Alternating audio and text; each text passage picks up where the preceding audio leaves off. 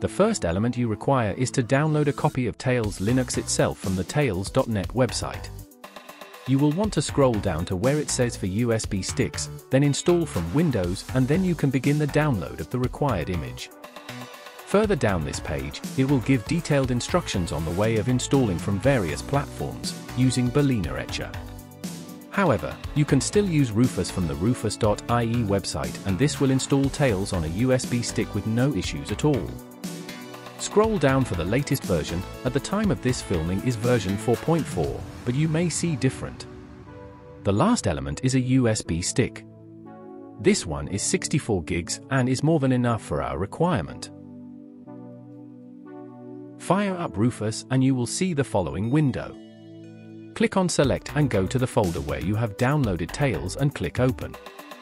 All of the other settings within Rufus will remain the same and the file system will default to FAT32. All you have to do is click Start and it will run through the install process. I am not going to do this as I have already installed Tails. All you have to do now is reload your laptop with the USB plugged in, ensuring that your BIOS is allowing booting from your USB. You will now be able to have a fully functional Linux system. Tails will show you anonymity as you surf.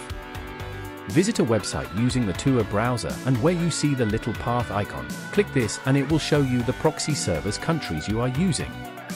One of the wonderful aspects of Tails Linux is that your files are ephemeral, meaning there is no trace of you using Tails if anyone tried to track you. During setup, you can create permanent storage if you wish.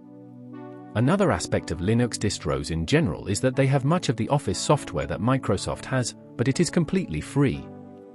LibreOffice software allows you to create .docx files that you can open up in MS Word if required.